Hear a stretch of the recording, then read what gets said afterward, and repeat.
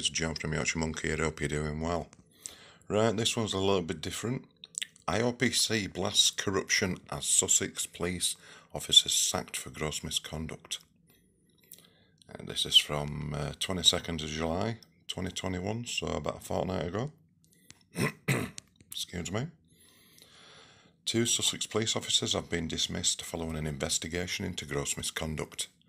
The pair were dismissed without notice after one officer failed to investigate allegations on a sexual assault, while another officer attempted to interfere with the investigation.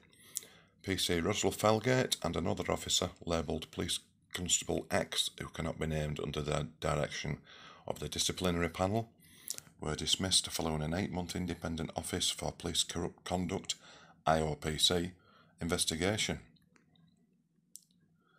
They were both found to have breached standards of professional behaviour for honesty and integrity, authority, respect and courtesy and duties and responsibilities. That's the so many hands in one sentence again for you. Additionally, PCX was found to have breached the standards of equality, diversity and discreditable conduct. PC Felgate also breached confidentiality standards. A third officer received a written warning for misconduct after it was proven they breached the standards of professional behaviour in respect of duties and responsibility for failing to investigate the alleged domestic assault. The investigation began after a complaint referral from Sussex Police. The complaint related to an incident on 13th of August 2019 when a woman called Sussex Police reporting she had been assaulted by her employer at an address in Chichester, West Sussex. PC Felgate and another officer attended the incident and saw PCX was already at the address.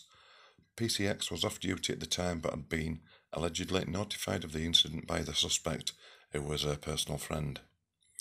PC Felgate and the other officer spoke with the alleged suspect and complainant, but they made no arrests and did not take any further action. 9 days later, the woman contacted Sussex Police again, stating they'd been under duress from PCX not to provide a statement and not to pursue the allegation of assault. We all know what's going on there, don't we? IOPC Regional Director Graham Beasley said PCX was a personal friend of the alleged suspect and was also known to the alleged victim.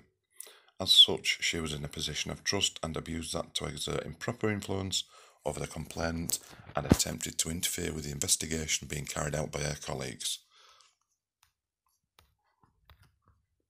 Without doubt, this kind of police corruption erodes trust and confidence in the police, and anyone who behaves in such a way can have no place in policing. PCX was arrested and interviewed on suspicion of perverting the course of justice and corruption in relation to the reported assault.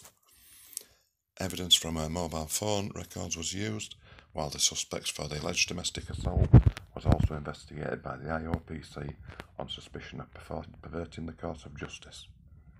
IOPC investigators also interviewed the other 2 officers, analysed their body-worn video footage and obtained numerous witness statements. The Crown Prosecution Service has decided not to bring any criminal charges against PCX or alleged domestic assault suspect after a file was referred by Sussex Police. So there you go, wheels within wheels and the old school tie.